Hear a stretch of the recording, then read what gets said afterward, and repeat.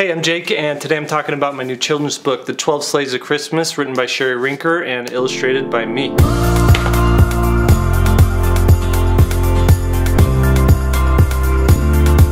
So The 12 Sleighs of Christmas is actually my 8th children's book. This is all of my children's books right here, and this is the 8th one to come out. And I realized that never on this YouTube channel have I really gone into detail about how I make a children's book, and so I thought I'd do that today. I'd break down the process. I'm not going to talk about every illustration in the book, but I'm going to show you what I did just to make the cover of the book, and all of that stuff that I talk about with the cover applies to the rest of the illustrations. Before I get into all that, I just want to tell you a little bit about this book. Alright, so when I got the manuscript for this book, my agent sent it to me and she said, "Jake, I think you're going to like it." I read through it and I told her, yes, I completely want to do this book. This is I feel like it was written just for me. So just quickly what the story is the elves, they're getting ready for Christmas here. They're packing everything, all the presents, and they're getting Santa's coat ready. They go to check on the sleigh, and the sleigh's trash, and they're freaking out, and they're like, "What are we going to do? How did he break it? Let's fix it up. We got to fix it right for Christmas." And then they're like, "Wait, since we're fixing it up, let's supercharge it. Let's add an engine. Let's add nitros. We could do all kinds of things to it." And so they decide, okay, let's do a build-off. Let's break it down into 12 different teams, and each team gets to design a sleigh for Santa, and then we'll see which one he likes the best. So they all break up into these different teams, and here they are, like, working on everything. This was just a fun spread to do. I loved. This is probably my favorite spread to work on. So much detail in there, right? And then they work into the night, and then they start building out different sleighs. So they build a hot rod sleigh, they build a semi-truck sleigh, they build a flying ship sleigh, and like a blimp rocket sleigh, and a bulldozer sleigh, and what was that? It's like a motorcycle sleigh. And this page was my favorite because I got to just kind of pick some of my own ideas. The text didn't actually say specifically what to draw, so I got to make stuff up. So I did a submarine sleigh, a flying saucer sleigh, and yes, of course, a robot sleigh. So that's pretty much the gist of the book, and I want to tell you how I made it. Okay, so once I had finished all of the interior illustrations, like I showed you there, it was time to figure out what the cover of the book was going to be. And honestly, that's sometimes a really tough nut to crack. This book covers so much, from Santa's sleigh getting trashed, to the elves making new sleighs, to Santa picking a sleigh. I started asking myself questions. What is this book actually about? Is it about the elves building the sleighs? Is it about the elves themselves? Is it about the problem of Santa's sleigh being broken? If it is about the sleighs, do I show one of the sleighs, or do I show all of the sleighs? If it's about the elves, do I show the elves planning or engineering the sleighs? Do I show them riding on the sleighs? Ultimately, I've got to figure out what image sells the book the best. So once I've got all those questions going around my head, it's time for step one of making this cover, and that's idea sketches.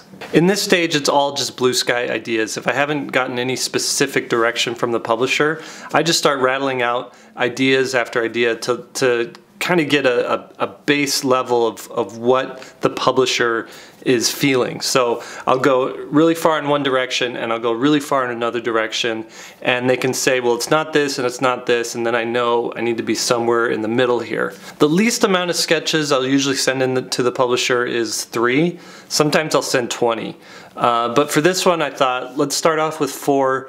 That'll give a nice range of where I think this could go, and then we can go from there. All right, so I work digitally at this stage, and so this is all just done in Photoshop. For this idea, I just took each one of the sleigh designs, and I thought, let's do a collage of having them all together on one page. So that was idea 1, and then the other idea was have the title really big, and have all the elves at the bottom of the page, like carrying tools and candy canes and all kinds of stuff, and it looks like they're off ready to make some brand new sleighs. So that was idea number 2. And then idea number 3 was, what if the elves are standing on a giant blueprint? We've got the type kind of looks like blueprint type, and we see them carrying tools and stuff, and the idea is that they're all going to be working together to build a new sleigh. And then idea number 4 was to have the title big, have this ornate sort of filigree going around it, Christmas style decoration, and then have the elves looking at this trash sleigh. And the idea here was that, you know, you see this trash sleigh and you're like, oh my gosh, what's going to happen? You know, how are they going to fix this? How are they going to solve this problem? So these are the 3 or the 4 ideas that I sent the publisher. So I sent those in, and this is the email that I got back to them. And the art director said, after talking with the editor, they said the audience for this book is similar to the audience of our bestseller Goodnight, Goodnight construction site, kids who love vehicles and action, and their parents, who would really just like to get through a story time without having to insist the kid sit, lie down again. Towards this audience, we're thinking of a type approach that evokes old-time Christmas and its tradition and warmth. This can either be by the typeset or hand-drawn, while the art focuses on the cool alternate sleighs without giving them all away. Once I got that, once I got that email, I had like a crystal clear direction of where this book cover needed to go. And so I got to working on a 5th sketch. And that leads us into step 2, which is the final sketch idea. All right, so here's the digital sketch that I sent over. I picked the most visually fun and accessible vehicle from the book and decided to make that the hero sleigh for the cover. I also wanted a sleigh that would prominently show Santa, so the hot rod sleigh was like the obvious pick for the cover. Now I designed it in a way that it would show motion and energy, and the title was designed in a way that felt very Christmassy. So this is what I sketched up and sent over. So this is the email that I got back from Christine, the art director. In short, the cover design is approved, and that's the best news to hear. And this was particularly a painless back and forth that we had. Other times there's a lot of back and forth, you know, fix this, try this, do that. But for this, they had a clear vision of what they wanted. I had a clear vision of what I could provide for them, and so it worked out really well. Now she mentions that she showed this to, showed the sketch to their cover meeting, and the folks are loving it. So the cover meeting she talks about is a group of editors, marketing people, art directors who all decide what's the best direction to go with the book cover. And these people have sold hundreds or thousands of books. They know what sells, they know what's eye-catching and what people respond to, and so they all have input on how a cover should look. It's not just what the artist thinks is best. There's so much money being involved in marketing these things and pushing these things out there that everybody wants to have a little bit of feedback, a little bit of input on how it should look. All right, that leads us to step 3, and that is finish the entire sketch. In that letter, she also mentioned what would it be cool if it was a wraparound cover. So not only am I designing the front, now I got to design the back, and so I'll show you the wraparound sketch. So with the full design here, I thought it would be cool to show some of the other sleighs that the elves had designed. And so I thought it'd be nice to have them all trailing behind Santa. Santa's leading the way, and the other elves are flying in these sleighs that they designed. I sent this in. I got a big thumbs up from my editor and my art director. And now it's time to go to the final art. At this point, the team had seen me finish out pages before. They knew what the final art was probably going to look like, so they just left me to it. They said, just show us finished color, inking, all that stuff. They didn't want to check in at every stage, so I was free to just go in and finish it up and send in what I thought was pretty much a finished thing, understanding that there would be tweaks and some feedback and input to take it to that last, you know, 1 or 2% to make it finished. All right, step 4, the final line art. So here is the initial sketch, and then this is the final line art. And you can see it's a lot more cleaned up here. The line is a lot cleaner. And I sketch out in orange just because that's the way I like it. I like how it looks. An added benefit to that is that when you print this out to ink over it, which is how I like to work, is the orange really sets itself apart from the black ink. So that's why I like to use it as well. The reason I like working digitally in Photoshop is it's just so much easier to make changes and tweaks instead of having to erase and redraw. You can see here between the original drawing and the line drawing, the final line work, how things kind of shifted around a little bit and changed place just a tad. And that's so much easier to do digitally than it is to do traditionally. Step 5 is inking. All right, so here's the original inked pages, and you could see here, it was such a big drawing that I couldn't fit it on one sheet of paper, so I did it on 2 sheets of paper. But what I'll do is I'll print out the line work onto this paper and then just ink right over the top of it. And you've seen me ink on this channel many times, so I'm not going to actually demonstrate inking, but here's the final inked pages for step 5. All right, step 6, this is scanning the artwork and laying in flats. Okay, in this stage you can see that the line work is scanned back into Photoshop, and I've cleaned up the line work a little bit, made it nice and crisp. And then what I'll do is I'll go in and color in flats. And this is just the flat color, no shadow, no highlight to it.